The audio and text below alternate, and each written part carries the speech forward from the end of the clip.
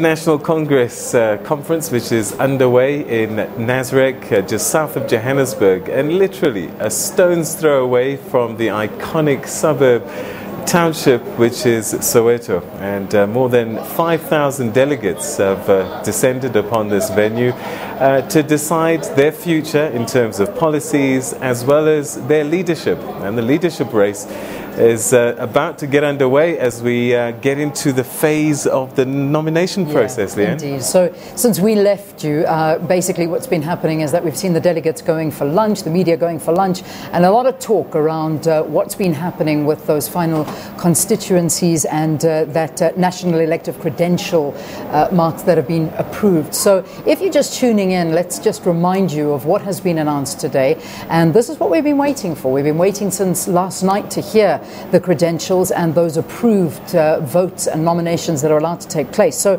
what we do know is that a total of 4,776 votes are going to be cast for the respective and top positions of the ANC, and the winning delegate basically needs 2,389 of those votes to take over as the president of the ANC. It's been broken down into all of the provinces. It's also been broken down into the PEC and of course into the Youth League, the Women's League, the Veterans League, and the NEC having 86 of those votes. So there's been a lot of guesswork taking place, and that's exactly what it is. I mean, Peter, we've been very, very forthright in saying that any projection, any prediction that comes through at this stage is guesswork, because this can go in anybody's favor. We do know that every single delegate has the privacy of their own vote. They are able to go into that voting booth. There's a form printed with the face of the respective delegate that is running for the presidency printed on that,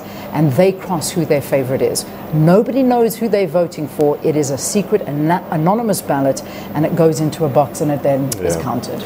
So there's a lot that we don't know, but what we do know is that Baleka Mbete won't be on that list. She withdrew her name late last night, and she's thrown her weight behind Cyril Ramaphosa and joined his cause.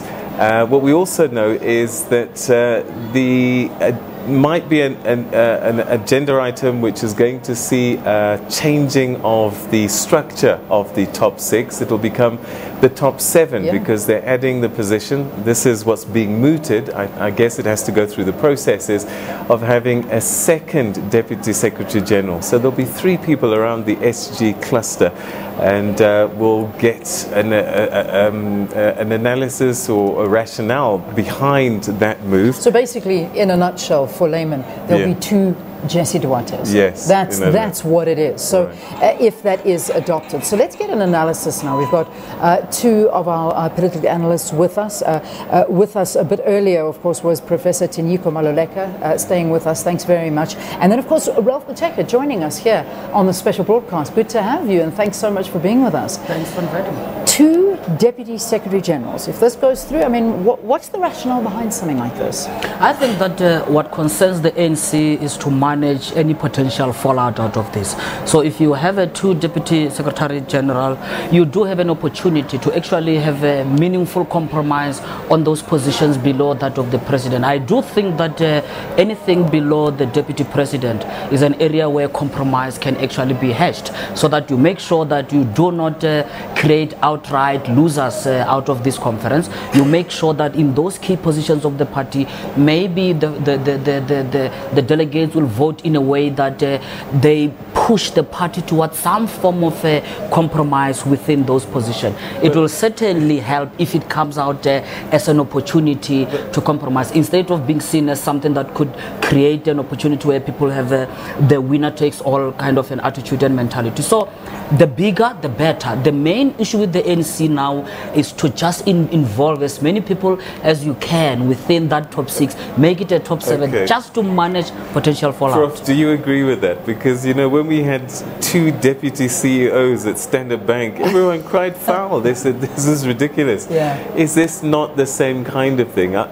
Some people might even say it's insulting if I'm tagged on just to appease people. Well, at Standard Bank, there was no fighting with those 2 CEOs. You know, maybe the second Deputy General Secretary will deal with the court cases, because the ANC has had to deal with a lot of court cases.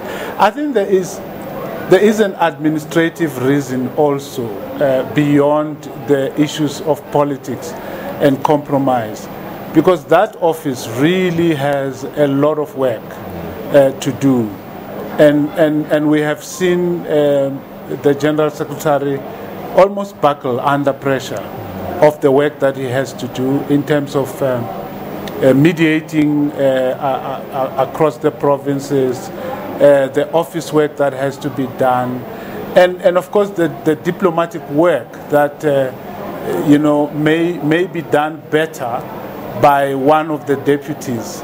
In other words, you increase the skill set inside of the General Secretary's office. So while I agree that there are politics and compromise and accommodation issues here, there's also a purely administrative issue that that office really has a lot on its plate, has had more over the years to deal with than before.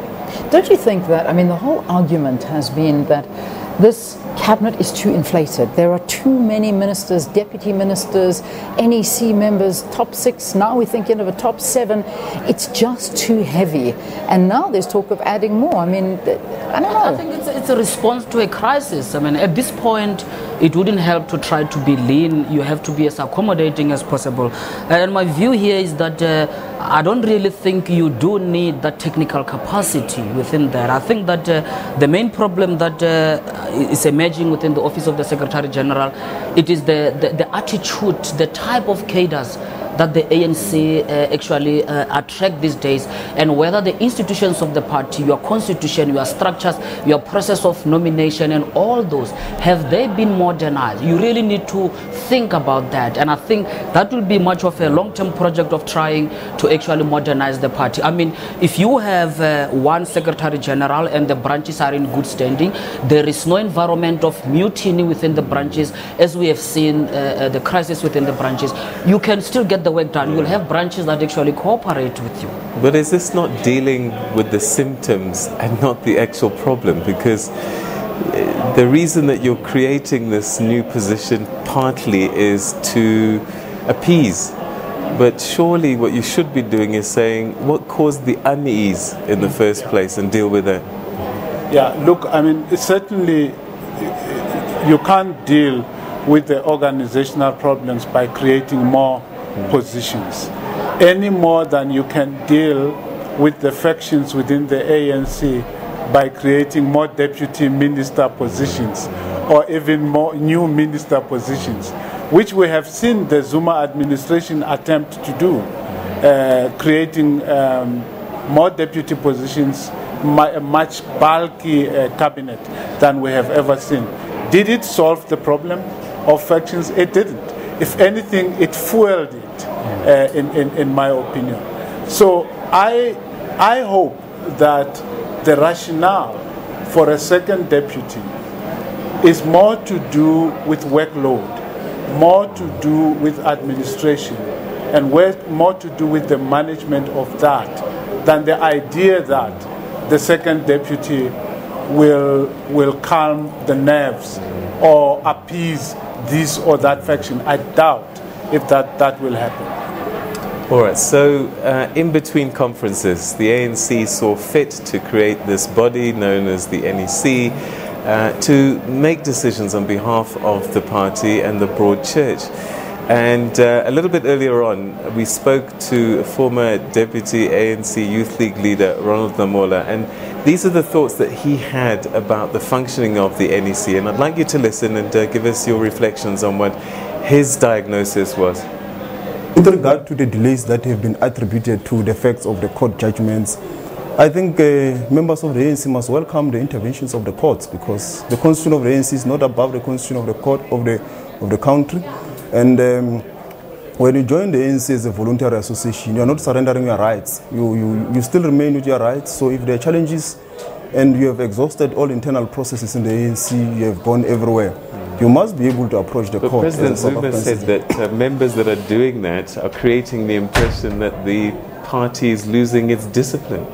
But it's not an impression, it's a reality that it is. I mean, the NEC must be able to deal with the factionalism, it must deal with disputes fairly, it doesn't need the court to deal with this. So the NEC had abdicated its responsibility to deal with dispute fairly.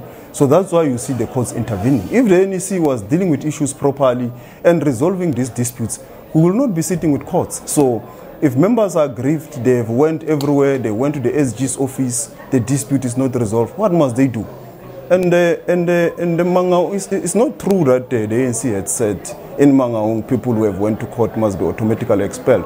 The ANC said when you have exhausted internal processes, you must be allowed to exercise your right because the ANC constitution is not above the constitution of the country.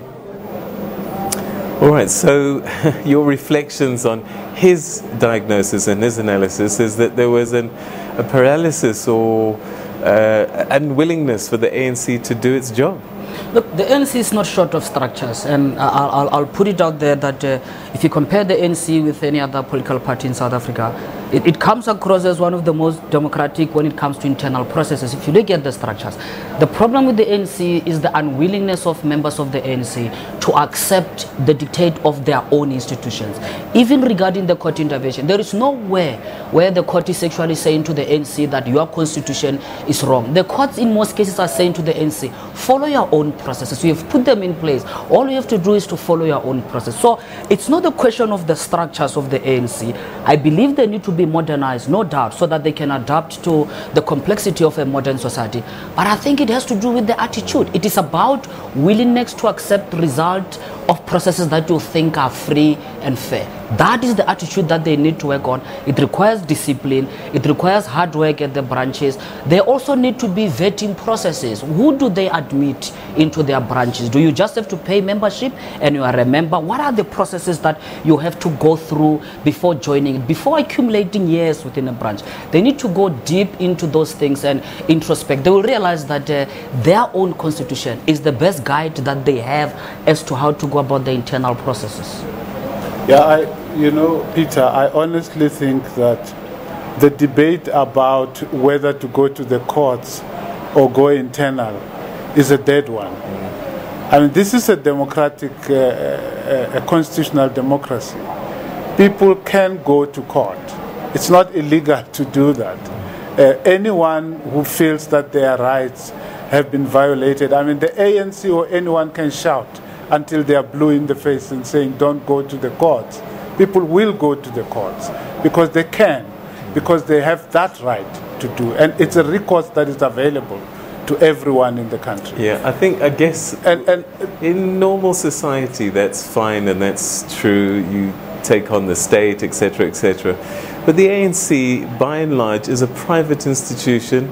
It's a club of people who believe in the same thing and in theory belong to the same church. So, it becomes odd for people from the outside looking in, thinking, what's happening with this family? They're suing each other all the time. Yeah, well, I mean, what's happening in that family is that the structures that are set up to deal with disputes have become ineffective. Apart from the bulge in members who come there, obviously unschooled in the rules of the family. But take the Integrity Committee.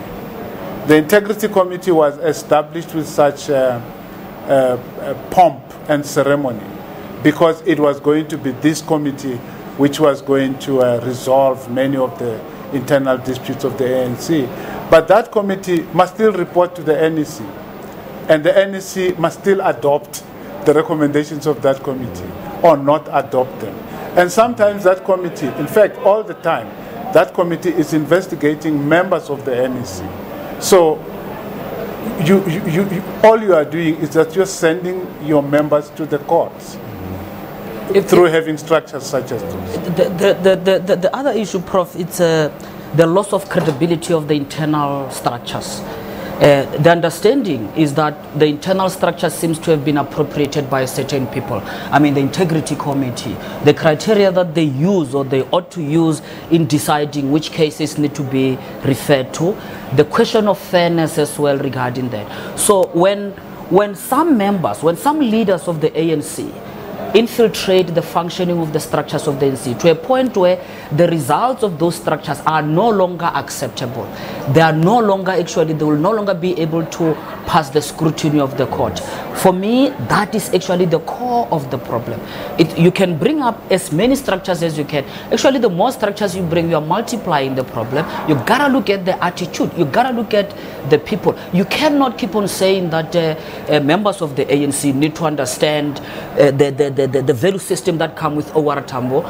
They need to adhere to that. That for me does not amount to a sufficient guide on how you deal with someone's character. You gotta put the institution right there clear. If you have conflict of interest above 5 million, declare it. Be strict on how the internal structures of the ANC function, and be strict on vetting members that are going to join the party, because if there is any people who are bringing destruction and all to the ANC, it's the members themselves through the very institution of the ANC. Actually, the court comes as a rescue to the constitution of the ANC against members of the ANC who are vandalizing their own constitution. Well, not only members, not only members, because the president himself, I mean, the irony of the president saying, don't go to the courts. Yeah. How many times has he been to the courts himself to seek redress for this or that? So, you know, people are watching him and they've seen it work for him a few times. Why shouldn't they do the same? Exactly. Interesting. Yeah. It really is. It's an interesting conversation. I just want to throw something in. I've been, while the conversation's been going, I've been just watching what's coming out and some of the latest happenings. And perhaps I'm late on picking this up, and you can correct me if I'm wrong, but I'm seeing a report coming through now that as much as we've been reporting on the fact that Lindiwe Sisulu has, in principle, agreed to be the running mate of Cyril Ramaphosa, we're seeing some reports coming through that outgoing Mpumalanga ANC chairperson David Mabuza is now saying that he's going to accept being the running mate with Nkosazana Dlamini Zuma, which puts a little bit of a different spin on this whole unity and where the votes for Mpumalanga are going. I mean, were you expecting something like this? I never had doubt about the So you had no doubt? I've been on morning live. That doesn't clear that my view was that David Mabuza was trying to maximize what he can get out of this conference. Right. Yeah. He was sure he has had a position within the NDZ camp. That was very clear. But where I thought he was being ambitious and trying to gauge the power balance was to say that, you know what, not only am I going to accept to be the running mate, I can also have my person there. Can you bring me Paul Mashatile into this? That was for me overreaching on the side of Mr. Mabuza. Remember, he has never distance himself from Dlamini Zuma. No. And naturally, I believe he will be a liability to Cyril Ramaphosa's camp because of credibility problems, no doubt about it. The CL17 has assumed the credibility ticket, which they have framed as anti-Zuma ticket. That ticket is just corrosive to the politics of Mr. Mabuza. I don't see him, and I've never seen him fitting into that. Yeah. So, I mean, sorry, Peter. I mean, if we look at the votes then in Mpumalanga, that's basically 708 votes. The numbers, but can he deliver those? That's the question. Because, you know, people are talking about provinces and characters and that he's the kingmaker. Yeah, yeah. Can he deliver all of those delegates? The king he wants to make is himself, in some ways. I think, yeah, that is the crucial issue. He has the numbers. His province has the numbers. KZN has the numbers, and both of them have nominated Nkosazana Dlamini Zuma. The question is whether, as well as unity, this character called unity, there is another character called conscience, Nembeza, the one we were talking about earlier. Yeah. If there is this character called Nembeza, Nembeza could shipwreck the whole thing. Because people could vote in a manner that cannot be based on the numbers that we have had. In other words, the relationship between the outcome and the provincial nominations could be chalk and cheese. It's very possible, you know. So I wouldn't be so sure. I'm not surprised that Mabuza has revealed his cards. His cards were not that hidden for a long time anyway. I also think it's significant if Lindiwe Sisulu has spoken and said that she is on the Ramaphosa camp, because In his speech yesterday, the president almost implied that the Women's League has facilitated the candidature of 3 women. And of course we know that the Women's League has only facilitated one woman's candidature. Yeah. It's not true. And I think that what's happening now is that they are speaking out to say we are independent of that, at least that lot in the Women's League.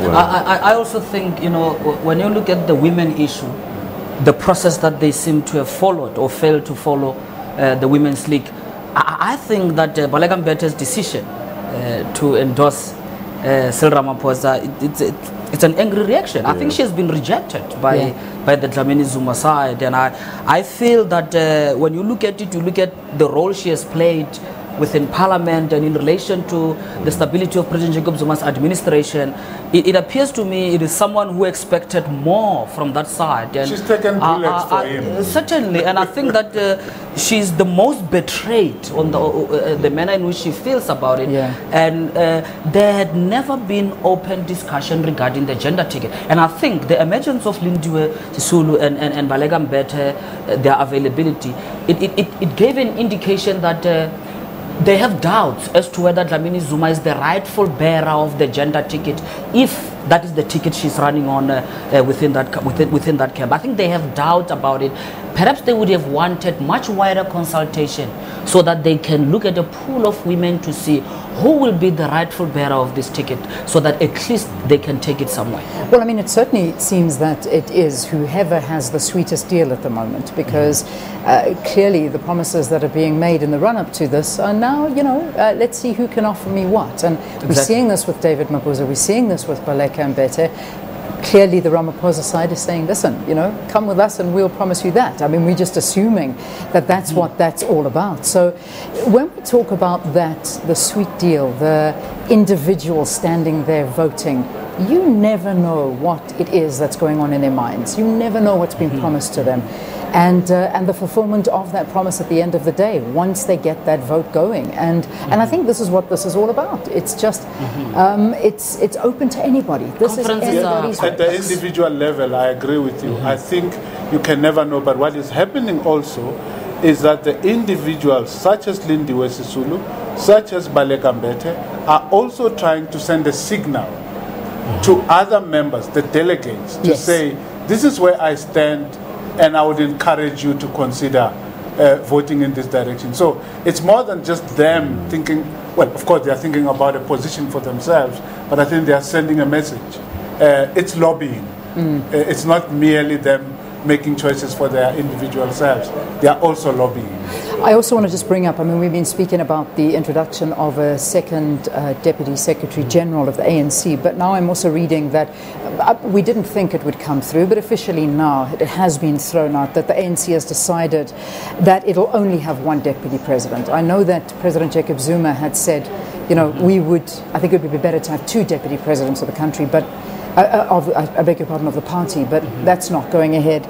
They've said that this is not gone through. Expected? Unexpected? For the Deputy President? Yes. Oh yeah, look, can Nkosazana and Cyril work together? I doubt if it was going to be ever possible, with one being President and the other being Deputy. So I think perhaps the initial thought has now been watered down with the realism of looking at the candidates available and recognizing that they are not likely to be able to work together in that fashion. The same thing that Ralph was saying, a David Mabuza, Cyril Ramaphosa ticket would have almost been impossible because of the divergence in ethical visions and moral visions between the two of them.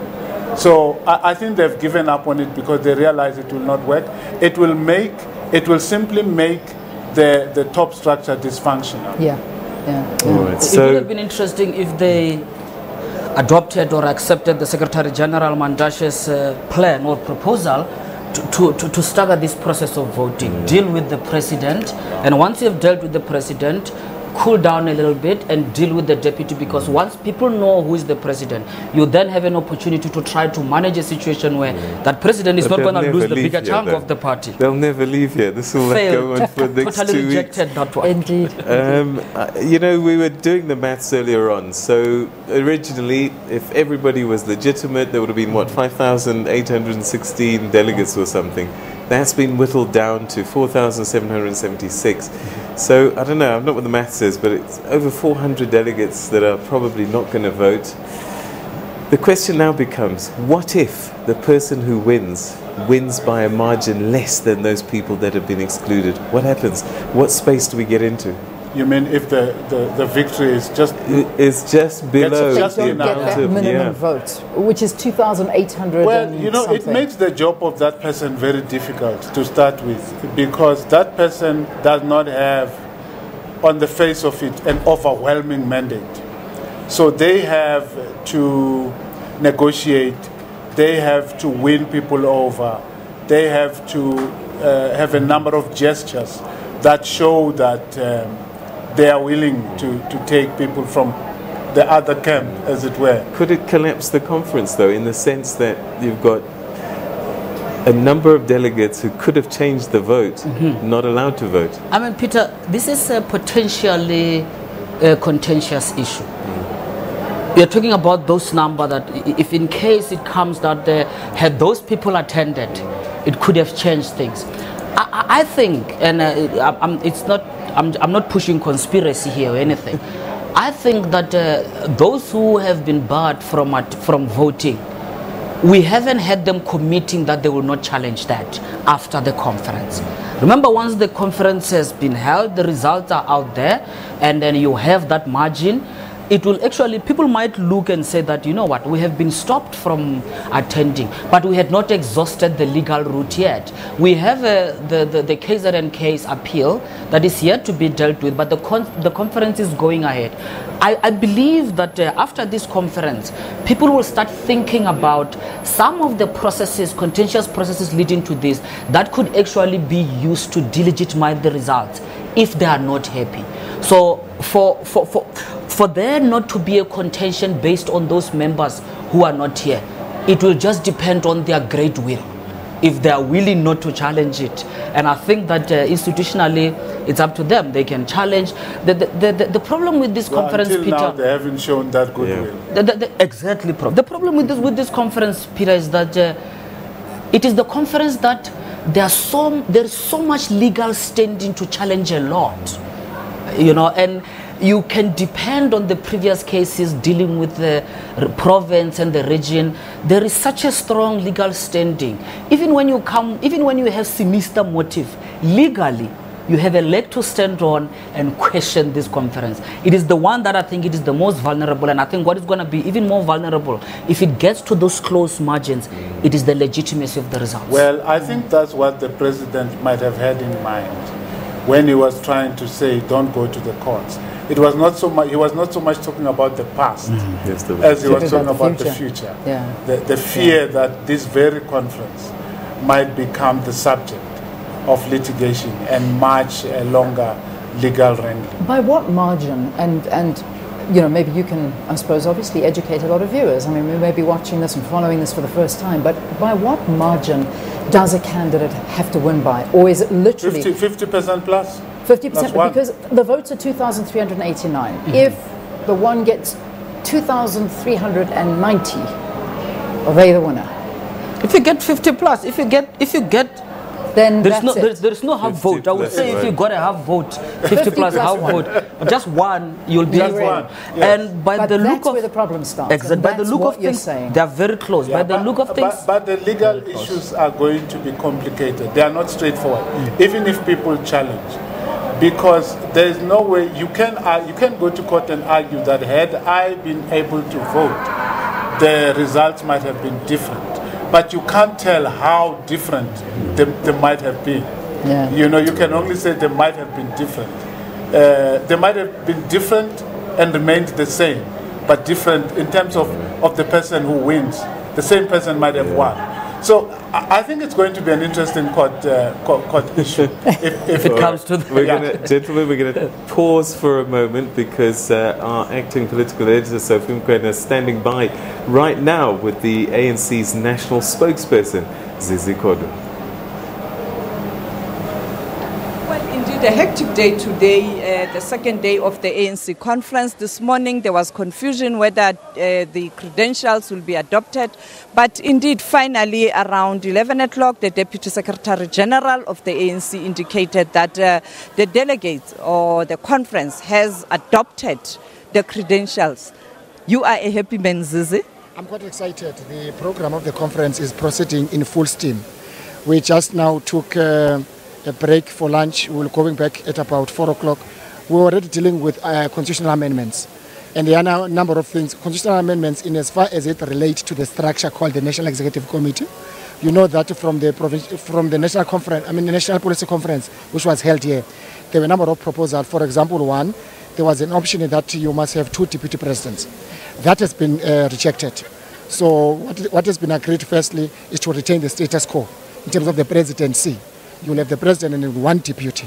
What we are coming back to make sure that we've got sufficient support, is the position that seems to have enjoys the support, but we need to confirm, either by show of hands or by secret ballot, the 2 deputy secretary generals. So when we come back at about 4 o'clock, we'll now confirm that and immediately go for nomination. What's the rationale to enlarge the structure? The motivation is that the ANC, if it does not incapacitate itself, it won't be able to deal. For example, the proposal of the 2 Deputy Secretary General is that we need to have a monitoring and evaluation within the office of the Secretary General to monitor our deployees, to evaluate them in terms of their performance, including our programs, which at the moment we don't have. We need another Deputy Secretary to deal with elections and campaigns, so that the organization, there is consistent ongoing program, whether in elections and campaigns, as a political party which is also in government.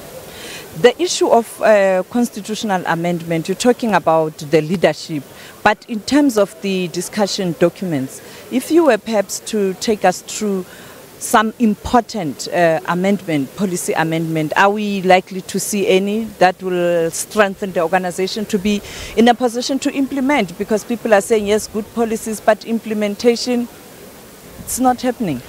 I think we appreciated that. Precisely the reason we want to create a new Deputy Secretary's office, so that it can evaluate and monitor exactly the point you're making, because that statement has been made on a number of conferences of the ANC, that we've got good policies, but you're not implementing, but also we're not monitoring their implementation. And I think since 1994, we've done quite a good work as an organization to change South Africa, to make it a better country. But among others, we need to monitor the progress and the difference our policies are making, so that you don't change you don't fix what is working. You don't just introduce midstream new policies and change what is working because you are in a policy conference or you are in a national conference. So we need to retain what is working, but make sure that we deepen and make sure that it achieves the objectives. The way to do that, you must make sure that you evaluate through the change it makes to ordinary people. There were also proposals to strengthen the Integrity Committee. Can you take us through those recommendations? One of the proposals, for an example, is that we must amend the Constitution in as far as Veterans League is concerned, so that the Veterans League must not be involved in the belly of the contestations, and even it must not participate in the voting, because there must be really the Elders Council who must give us counseling when we are faced with these challenges. It must be a body of reference when the ANC is faced with serious difficulties. If you give them certain voting status, they become part of the belly, the problem of the ANC. That is a proposal. It's also a recommendation that, among others, we must strengthen the Integrity Commission, because we think that the allegations of corrupt ANC are quite serious. Unless we give teeth to that body, so that its decisions must be effective. And this conference will have to deal with that in the context of protecting the image brand of the African National Congress. There are concerns that when you deal with issues of corruption, you target the flies, you leave the big elephant. How are you going to deal with that perception? Clearly, we saw what happened last week in terms of the court judgments around the head of state and particularly the leader of the organization. What is important is that we must deal with this perception without being denial about it. that we must deal with corruption with the same way we deal with tigers. Tigers will be your principals, will be your ministers, your mayors, and flies will be your officials. The perception in public is that we are quick to deal with officials to cover the rot, which is in other words, in the perception, the principals. If the principal is found, you must not hesitate. And it's important to do so, so that we deal with the perception, so that we deal with the reality at some times, that unfortunately officials get compromised because they do take the flag on behalf of the principals. That's why arising out of this conference, we must deal with tigers and flies equally. And finally, the nomination process that is likely to start very soon after lunch. Can you take us through how it's done? Immediately what is going to happen at around 5 this afternoon, the election, which is an independent election agency appointed, which was taking responsible for nominations from branches, it will then announce who has passed the nomination, the threshold, the quorum, to the plenary. That these are the names for the position of president up to the last position. They will then call for nominations from the plenary because it is allowed to do so. After which, if there are no further nominations, we will seal and close nominations of the top 6 or top 7, whatever number we agreed to. Then they will be voting this late afternoon, early evening, possibly when elections in terms of the outcomes are announced tomorrow. We'll then take further nominations. Again, the elections agency will say, these are the names that have qualified from nomination from branches, and read out the list of names and take nominations from the floor, and then allow voting the whole day tomorrow whilst the program of the conference is in processing. And finally, Zizi, voting, it is going to take a long day.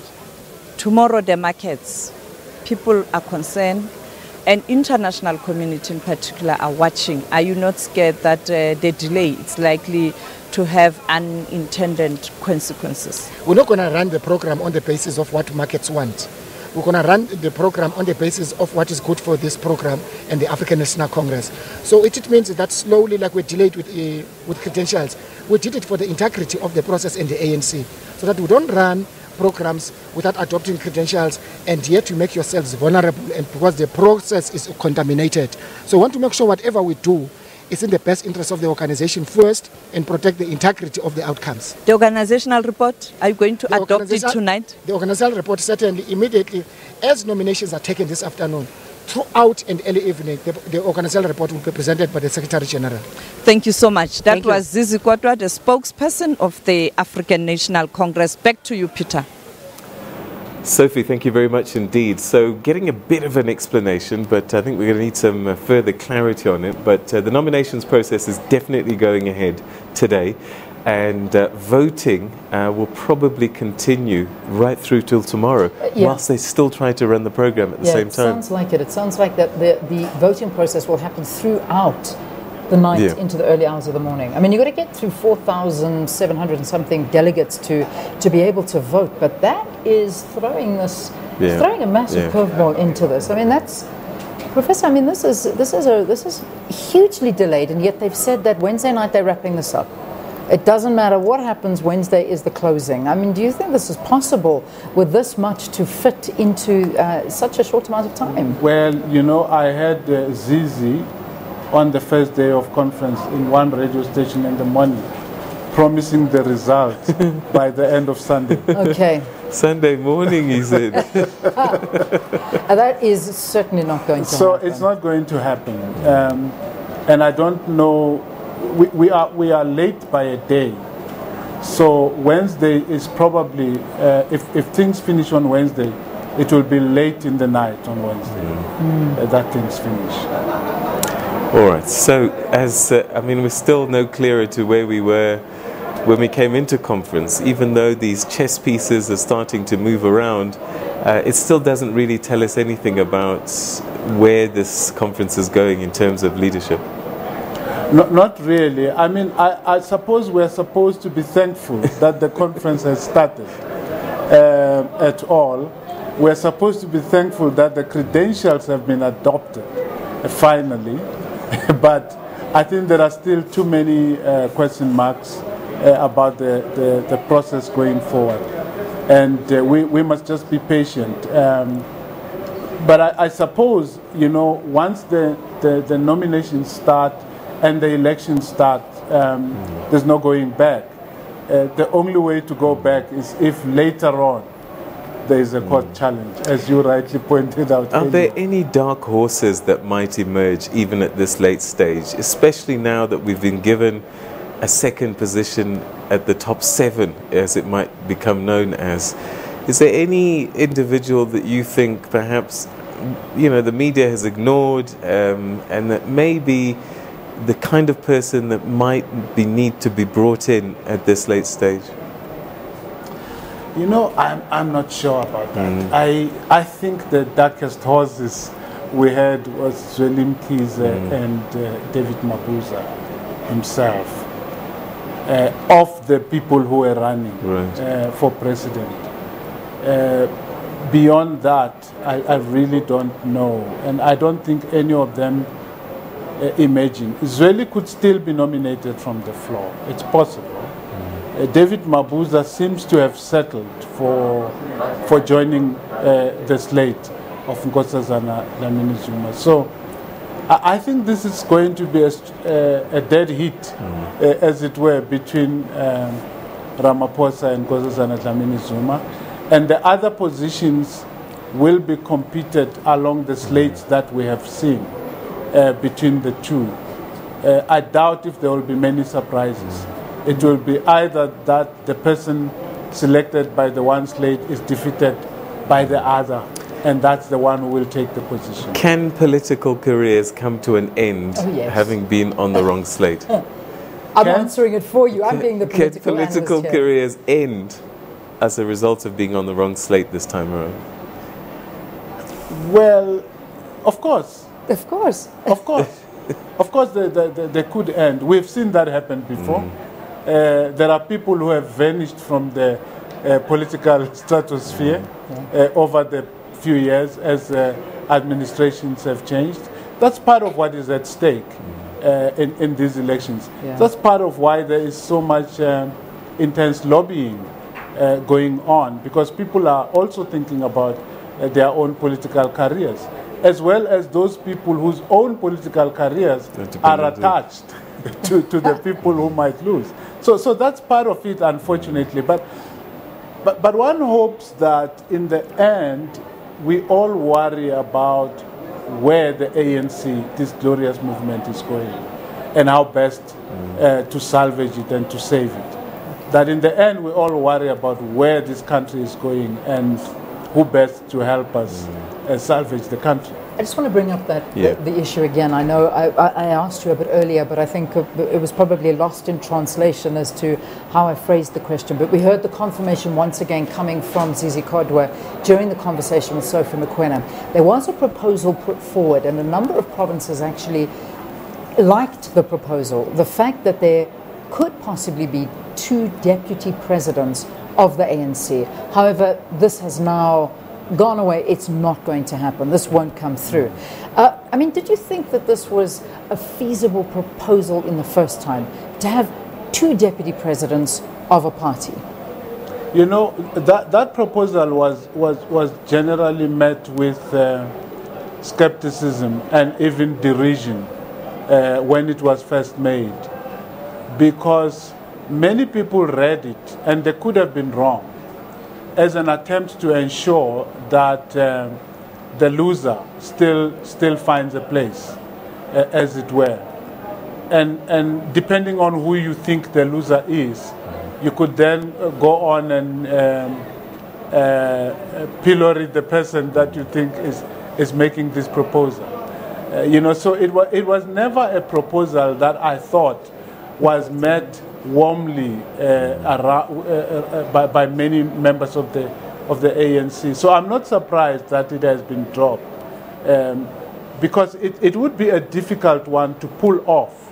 On paper, it looks good, but I think to implement that might have become much more difficult. So if an organization has many factions, do you feed the sources of the factions, or do you seek to kill the sources of those factions? You feed the factions if you say, let's include as many people as possible.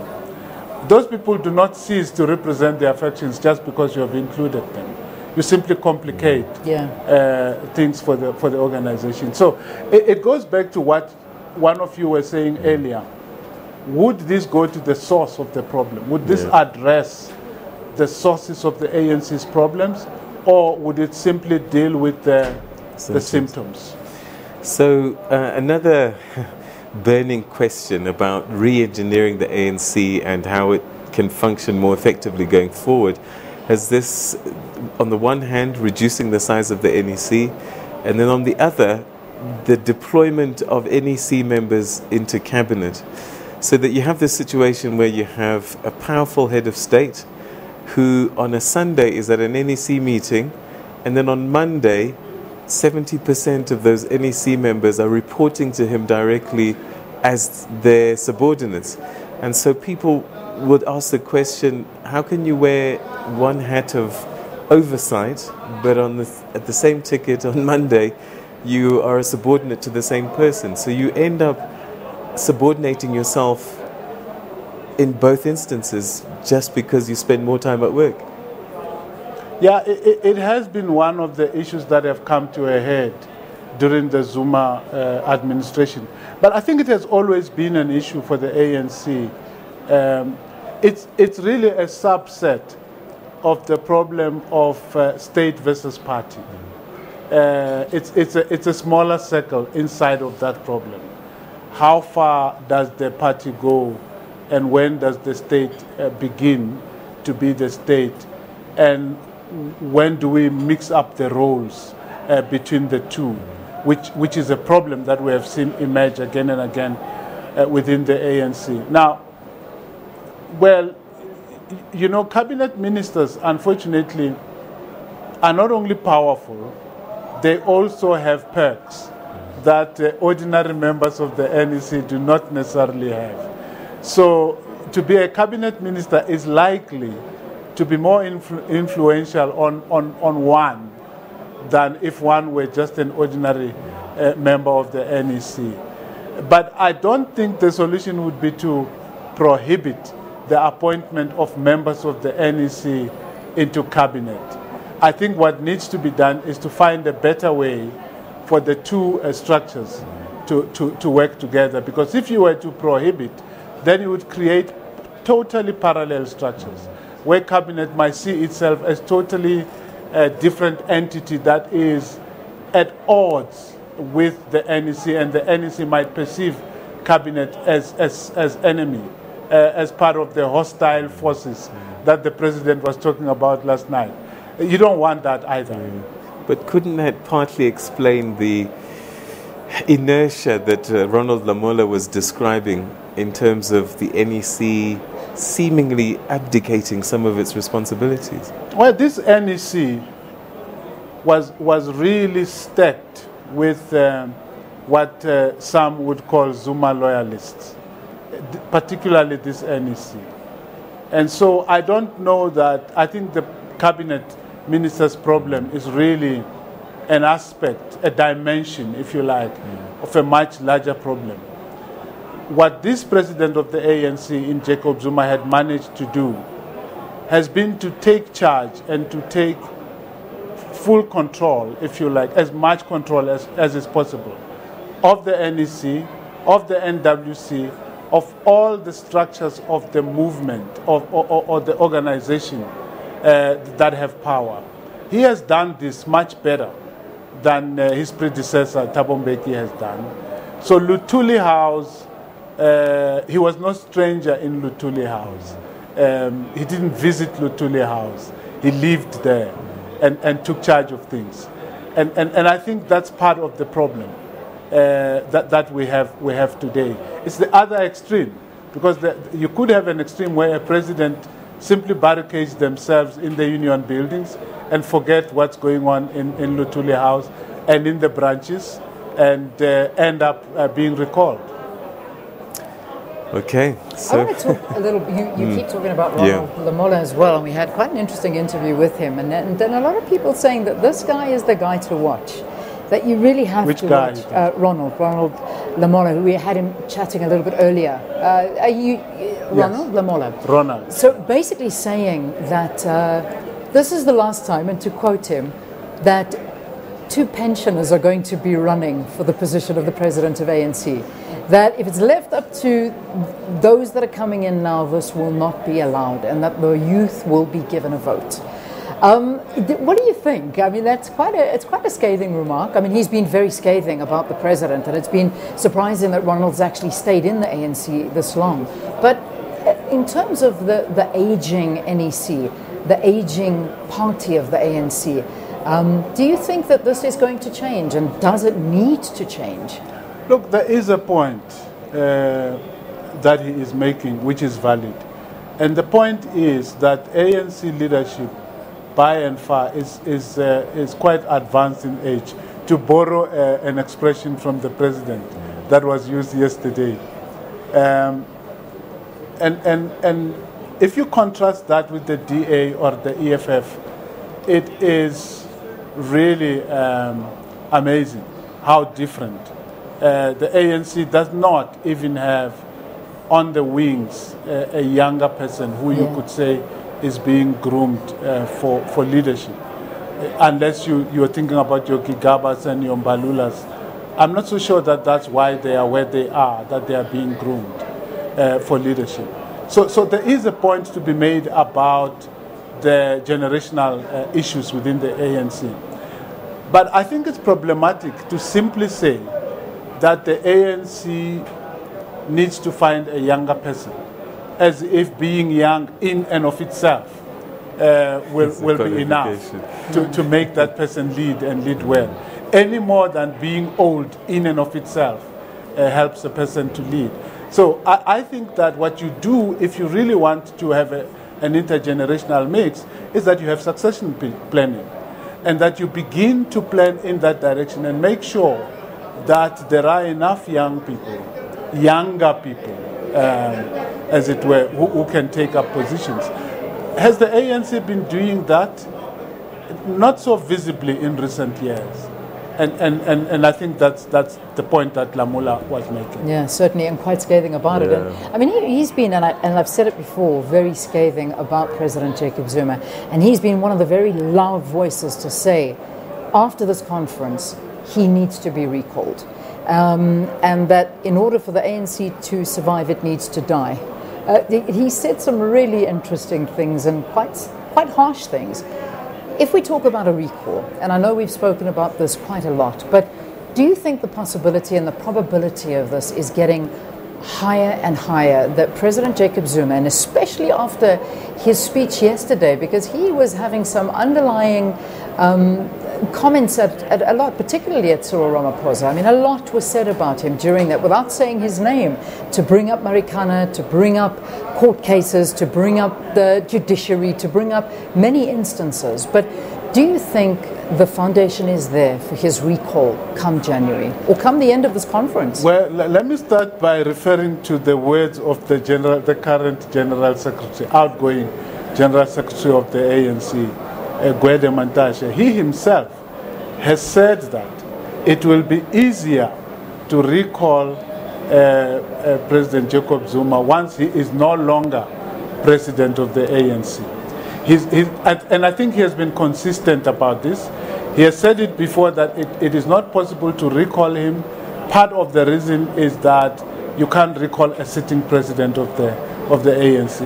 And he, of course, implied that it was possible for Thabo Mbeki, because at that time he was no longer president of the ANC. So we'll have to see if this is indeed what is likely to happen. What happens, of course, is that the NEC that comes in is usually an NEC that is not loyal to the outgoing president. It's more loyal to the incoming president. Yeah. But does the ANC want to do a recall again? Is that the path they want to follow? Or is this, in fact, the only way of removing a president for the ANC? without blood on the floor. You know. Prof. Maluleka, we're going to have to leave it there. Thank you very, very much indeed. And that is a big question that needs to be answered, and we certainly can't. Nobody can, because we don't even know who's going to be the president yet. All of that will be answered in the coming days, but what we can help you with is the headlines at this hour. A very good afternoon. This is PM News coming to you live from Johannesburg. It is 3 p.m. Central African Time. I'm Simpiwe Ngongwan. Let's now take a look at the top stories making news headlines.